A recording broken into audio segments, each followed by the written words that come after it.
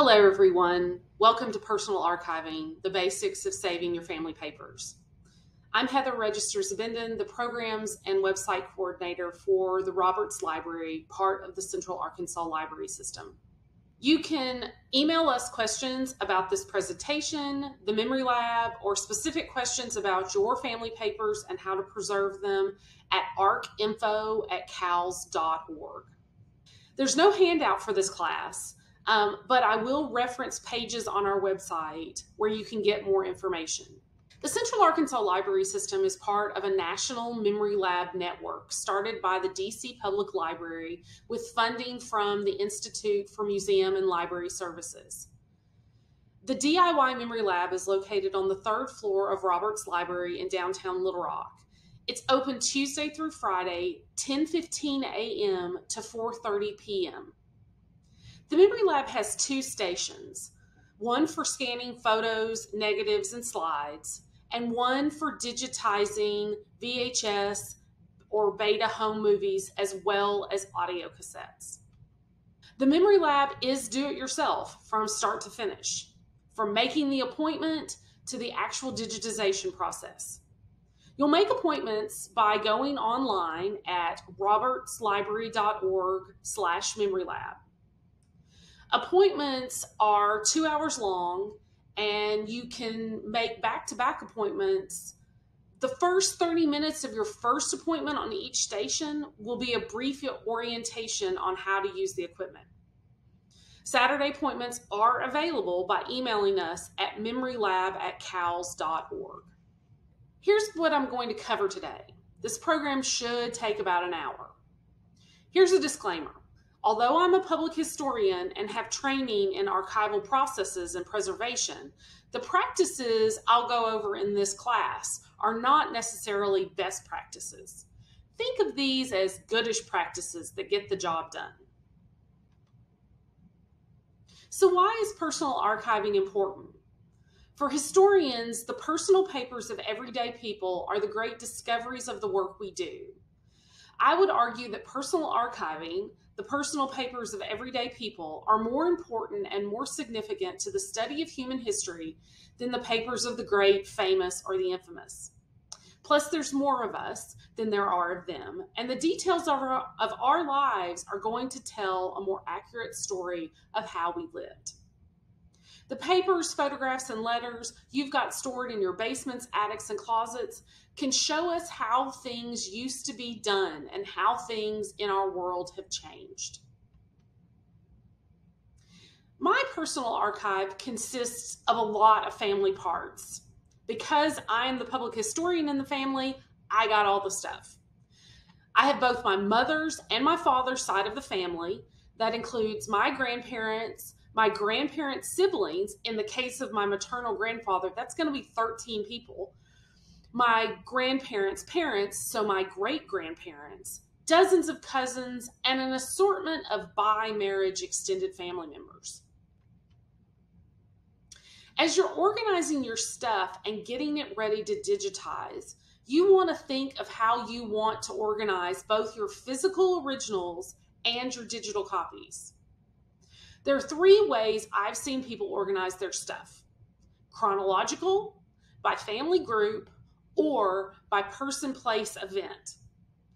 Depending on who is doing the organizing and digitizing can affect what system you use. For me, family group was the best choice because I didn't know all the people in the photos and didn't have a good chronological order. But if your collection is something you created in your lifetime, so it's you, your children, your grandchildren, then you might want to go with the chronological. Before you start going through your things, you need to determine how you are going to store your originals, what types of containers you'll need. And don't think that you have to go out and buy all this stuff at once. The whole idea of personal archiving is to digitize everything and then store the originals so you don't have to handle them ever again, or at least not very often. There is a supply list and a vendor list available on our website at robertslibrary.org/memorylab. You want to get multiple barriers between your archival item and the outside environment. The goal here is to put distance between the elements, so dirt, dust, water, air, and the archival thing. So think of it as photo or document, then acid-free archival housing like a folder or a Mylar sleeve, then an acid-free archival box stored in your house or apartment, and finally the outside world. Here's another disclaimer. Be aware of big box stores and craft supply stores. In particular, their scrapbooking supplies. Oftentimes, these things are marked archival or acid-free, but they're not the same quality as what we use in an archive. So the gold standard for archival storage is the Hollinger box. It's a brand name that's become generic. I recommend that you get the legal size of this as well as some legal size acid-free file folders. Acid-free isn't acid-free forever, but it should remain acid-free for our lifetimes and that of our children. Locally here in Arkansas, at the Container Store, you can purchase archival boxes and some acid-free tissue paper. There are also online vendors like Gaylord, University Products, and other archival supply vendors. Again, there's a supply and vendor list on our website at robertslibrary.org/memorylab. I am a huge fan of these photo storage boxes from University Products, but you can find them at other vendors. These are the perfect size for most photographs and take up less space in a closet than a tall Hollinger box. I'm also a big fan of these archival flap envelopes. You can get those as well as archival microfiche sleeves that work really nicely for photos. Also, for my collection, I had more photos than I had paper documents, so these worked out really nicely. And again, the supply list and vendor list is available on our website at robertslibrary.org/memorylab. If you need access to your personal archiving files, such as land deeds or title papers, and a digital copy just won't do, you might want to invest in a fire-safe file box or file cabinet.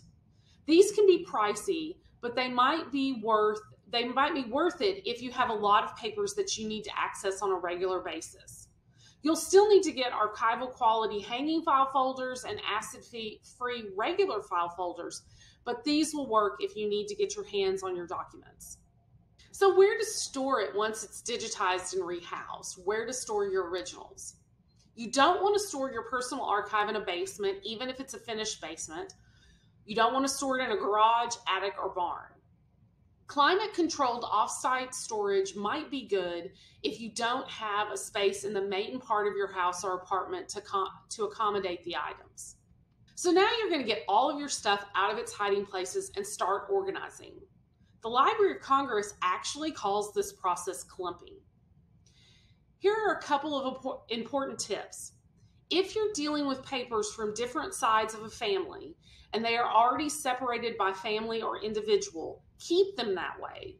Work with one family group or individual group at a time. Future generations will thank you. So survey your whole collection. Find a temporary workspace in the main part of your house away from pets and kids. Here are a few examples of what my boxes looked like at the beginning. As you can see, I've got lots of photos mixed in with papers. I've got newspaper clippings and film negatives in the same box. And there's even a woman's lace clutch in one box. You don't need to wear white gloves to do this kind of work. Just clean, dry, unlotioned hands. Gloves can actually damage fragile papers, but you do want to be careful when you're holding your photographs. You want to hold them on the edges and try not to touch the fronts. You may encounter mold, mildew, or other unmentionables such as bugs while you're going through things. So you might want to have some gallon Ziploc bags handy to quarantine these items so you can deal with them later. Assess what different types of things you have. Think about these categories: letters, documents, photos, and random things. Again, if you're dealing with more than one family group, I recommend working with one group at a time. Better yet, at first, one container from one group at a time. So where to work? You want a clean, clutter-free area. You want a flat surface. For most of us, that's going to be a kitchen or dining table. I've seen someone use a ping pong table before, which I think is great. Wipe or dust the surface before starting. No pledge or furniture polish. If you use a damp cloth, allow the surface to dry or dry it before you start work. If you have a coworker, like a cat, you might want to segregate them to another part of the house. They will not be helpful. At this point, you're just clumping light things together. Group all the photographs from one box together. If they have stickers or writing on them already, don't remove the stickers or try to get rid of the writing. But don't add stickers or writing either. If they're in paper frame sleeves, leave them together for now. If you have tintypes or daguerreotypes, don't remove them from their casings. You will ruin them. Get letters, newspaper clippings, papers, and other documents into light groups. Keep envelopes with their letters, please. Don't staple things, but don't remove staples at this point. You might want to use plastic paper clips if you're really worried that something might get separated, but this is only a temporary solution. So here's that same box after my first round of clumping. Think of this as your first pass at organizing. You're going to organize further right before you start digitizing. As you're clumping and organizing your collection, you will come across things like tape, staples, paper clips, and other issues. Here's what you might find, and here's how you might deal with it. Tape is evil, plain and simple. The number it can do on paper is incredible. You can lose important information from the past. Also, metal paper clips are problematic, as well as metal staples and rubber bands. There is no such thing as archival tape or adhesive. All tape is bad. Please do not use it. Okay, so let's go back to this slide. In Exhibit A, you will see what type of destruction tape can do to a document. Exhibits B and C show you the damage a metal paper clip can do. Exhibit D shows how to gently remove a rusted staple, but you're probably still going to lose some of the paper. It's going to rip. Thankfully, most of the time, staples and paper clips, for that matter, aren't covering important information. And finally, Exhibit E shows rubber bands after they have gotten sticky and bound themselves to the paper, and that is just disgusting. So how do you keep things together? Mylar is the answer. What is Mylar, you ask? Mylar sleeves come in a variety of sizes and usually come sealed on one side or two sides, like an L or a J. They are also referred to as polyester sleeves. But be aware that not all polyester is archival polyester. So you're looking for archival polyester that passes the photo activity test and contains no surface coatings that could react with inks, etc. These are not sheet protectors from Office Depot. Here's a good example of something that needs to be paper clipped together or put in a Mylar sleeve. Paper folded for a long time can split, so you want to keep both halves together. Paper clipping is always a temporary solution. Mylar is a long-term solution. But if you have items that already have tape on them, please don't try to remove it. You will digitize it and then you need to make a decision. Leave it as is and let the tape finish its destruction. The other option is if it's something that's very important to you, you're going to want to hire a paper conservator. Go to culturalheritage.org to find a certified paper conservator in your area. You probably have old photos that have been labeled on the back. Don't try to erase or remove or wipe these out. But don't add new markings. These can be very helpful in identifying people in the photos, but you don't want to continue the tradition. Also, don't assume the printer markings on the back of the photos is the date the photo was taken, or any time around when the photo was taken. As you can see on the left, This photo is marked Eastman Kodak, and it's indicated that it was printed on August 17th, 1953. I don't know about you, but I rarely took a roll of film to be developed immediately upon taking the photos. And look carefully. Listen to your photos and let them tell you the story. At first glance, the number on the back might look like 1978, but the clothes aren't 1978. And I know that one girl in this picture was an adult in 1978. Actually, it says either 197B or I97B. How did I magnify it? I took a picture with my iPhone and zoomed in. But sometimes, despite your best efforts, things are gonna happen. What if there is already damage?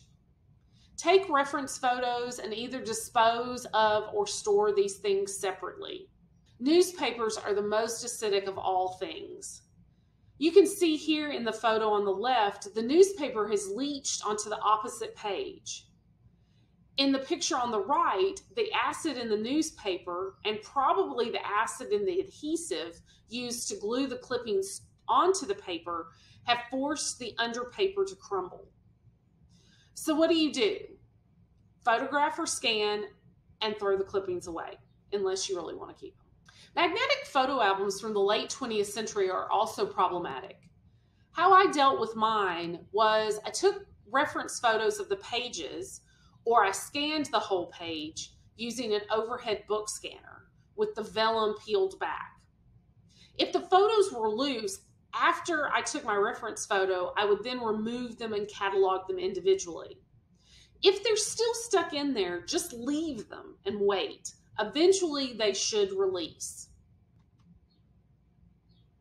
We get a lot of questions about family Bibles.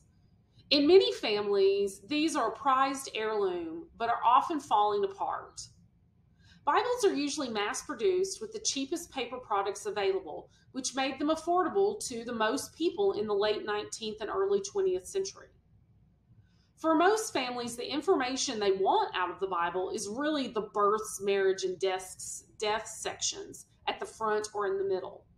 I suggest taking photos of these with your phone. Then store the Bible in an acid-free book box, slightly larger than the dimensions of the Bible. And then you'll take acid-free tissue paper and kind of gently stuff it around the Bible to fill in the space between the book and the box. Please don't purchase or use wooden Bible boxes. Now you're almost ready to start digitizing items one by one. But let's go through each box before you start digitizing and get everything organized a little bit further. Here's one of my boxes after the clumping was done. I further organized the photos so I can scan groups of photos as a set. This box had a lot of different types of materials in it. I usually started scanning photos because I had the most of those, and they're the most fun. I also used a lot of Ziploc sandwich bags, the fold-over kind, to keep my groups of photographs together. I was having to set this up when I was working on it and take it down when I wasn't working on it because this is our dining table. Now that you've gone through and clumped everything a second time, it's time to scan all your items. Just like with clumping, we need to talk about how you're going to store, name, and share your digitized archives. Again, the point of all of this work is to digitize all of your items so you don't have to handle them. You will store the originals and share the digital copies with friends and family. You want to store your digital files in at least 2 different locations to safeguard against a massive data loss. We recommend your 2 locations be a cloud storage such as iCloud, Google Drive, or Dropbox, and an external hard drive. Once you've uploaded all your digitized items, you want to check in on your files at least once a year to make sure your storage device is working and your files are accessible. Here's a tip. Put an automatic repeatable reminder on your calendar so you don't forget. CD-ROMs, DVDs, and flash or jump drives are not long-term storage solutions for digitized files. If you have photos or other documents stored on these items currently, we highly recommend that you move them to cloud storage or an external hard drive ASAP. So I'm going to show you the digitization process and computer file folder organization system that I used. This may not work for you, or you may have to tweak it to make it work for you and your family. Whatever you do, you want to make it work for you. Here's the disclaimer. I'm talking specifically about photos and documents you are scanning from their paper originals. Born digital media, images taken by a digital camera, smartphone, etc., is a different thing and a different class. You've organized, you've clumped, now for the scanning. For this part of the process, your mantra is, this is a marathon, not a sprint. You're not going to get it done all in one day or in one weekend. Pace yourself so you get the best scans possible. To give you an idea, my personal archiving took me about 8 months working off and on. And once I was organized, it took me working a few weekends a month for several months to complete the scanning part. I've got one patron who has been working on digitizing about 20 large photo albums. He came in several times a week for 2-hour appointments from May to October. Flatbed scanners are really the best way to scan your photos and documents. There are lots of apps for both iPhone and Android, but we recommend using a tabletop flatbed scanner to get the best results. The Memory Lab at Cowles Roberts Library is a do-it-yourself lab for patrons to use with little or no assistance. The amount of time it's going to take you to digitize your photos and documents will depend on how many items you have and the resolution that you are scanning. Here are the scanner settings we recommend for a photograph. You're going to want to scan them, even black and white photos, using the color setting.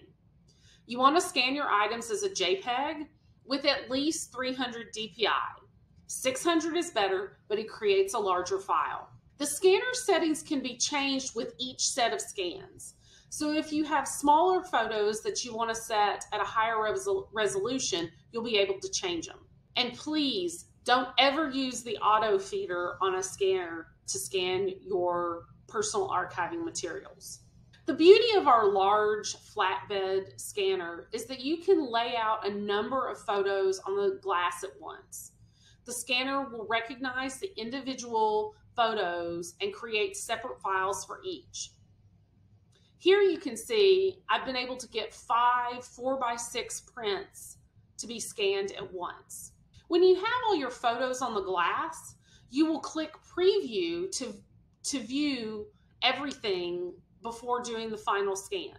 Once you do the preview scan, you can't open the scanner lid because the images will shift. Once the preview is complete, you'll be able to rotate each scan, the digital representation of each scan.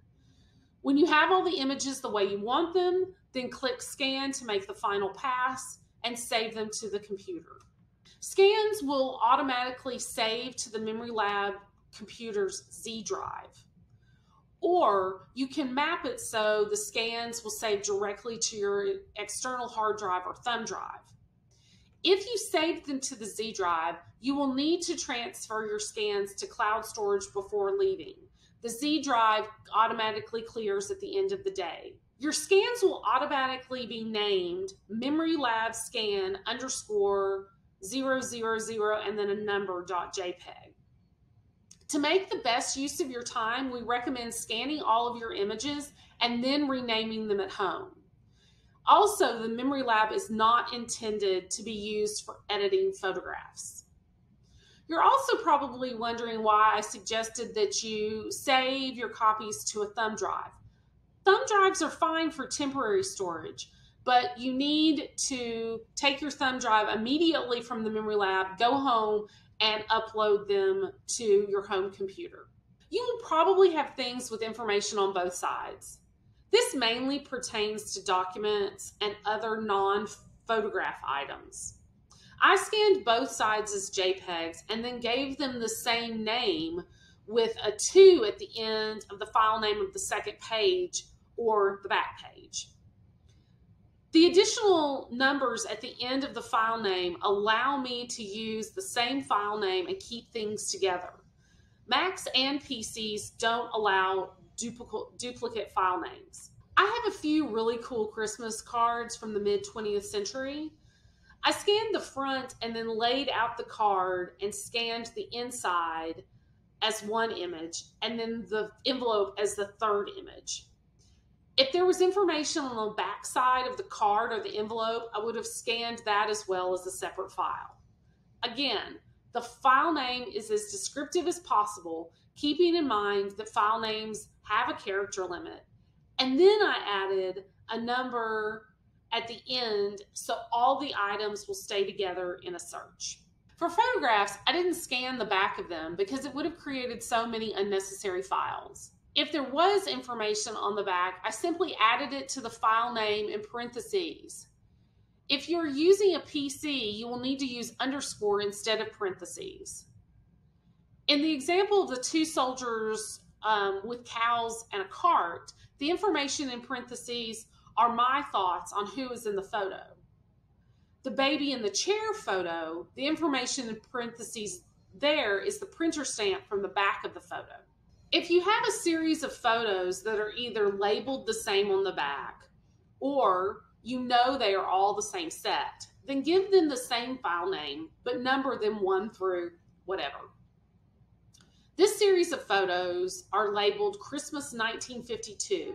So the file name is Christmas 1952, number 1, 2, 3, 4 through 7. I have dozens of these school pictures in my collections from both sides of the family, and none of them are labeled. So my file names are just details of what I see in the picture. Be obvious and be consistent. For larger items, or items that are too fragile to be scanned on the flatbed, we do have a small overhead book scanner. Our flatbed scanner has the ability to scan mounted slides as well as film negatives of different varieties. If you have 110 film, please let me know in advance of your appointment because we do have a slide scanner that can scan 110 film, but I'll need to make sure it's set up and ready. Currently, the AV station allows patrons to digitize audio cassettes as well as VHS and beta tapes. These formats digitize in real time. So if you have a 2-hour tape, it's going to take 2 hours to digitize, plus the time to render the digital file and upload it to your cloud or external hard drive. This equipment is intended to digitize home movies and other personal recordings. You are not allowed to digitize copyrighted materials. Organizing your files within your storage device. I created a folder on my iCloud and called it Clarendon Ozark. With inside that folder are 3 folders entitled Clarendon Ozark and Unprocessed Scans. As I scanned, I mapped the scanner so that the file saved directly to the Unprocessed Scans folder on my iCloud. In the DIY Memory Lab, we will set it up so your scans go directly to an external hard drive or to the computer's Z drive, and then you can transfer them to cloud storage before leaving. In the end, I had a total of 4 archival storage boxes for my physical collection, 2 legal-size Hollinger boxes, and 2 photo boxes. Now, what if you need to go and find the original for some reason? That's where tagging is invaluable. At the beginning, I thought I'd write all the file names of the photographs on the photo envelope, but my hand got really tired. As you can see in the photo on the left here, I only really made it to number 18 before giving up. So I implemented a tagging system that could help me locate where an item was in my boxes. In the photo on the right, the number 1.25 tells me that the envelope is in box 1, folder or envelope 25. To differentiate between my photo boxes and my Hollinger boxes for documents, I tagged Hollinger boxes as H1 and H2. So how do you tag the digital copy? On a Mac, seen here in the dark mode windows, right-click on the file and select Get Info. This window will pop up and you'll be able to tag your photos in that field.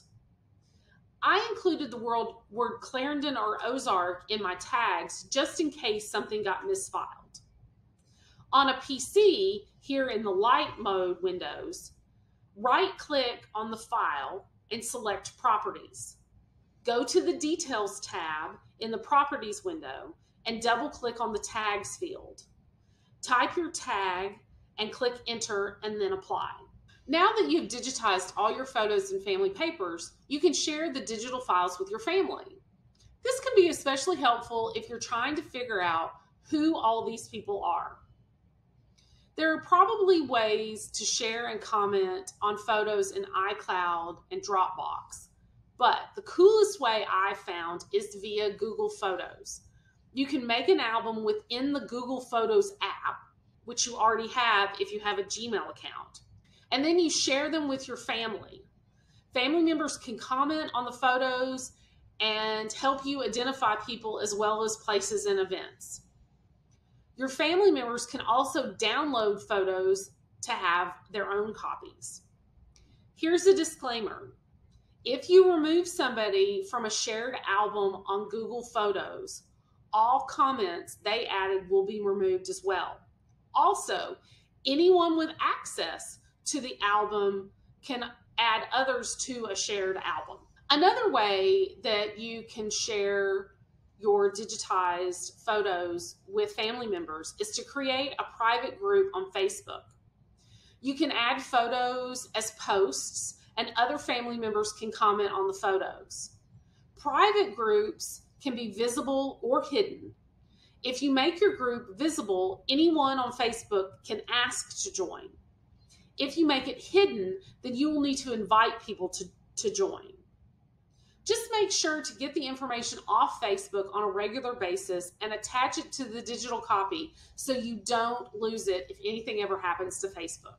You can also share your photos in small groups on your personal Facebook page if you want to reach a larger group of people who might be able to give you information about the people and places in your photos. Feel free to email us at memorylab@cals.org about the Memory Lab, about personal archiving, or setting up an appointment.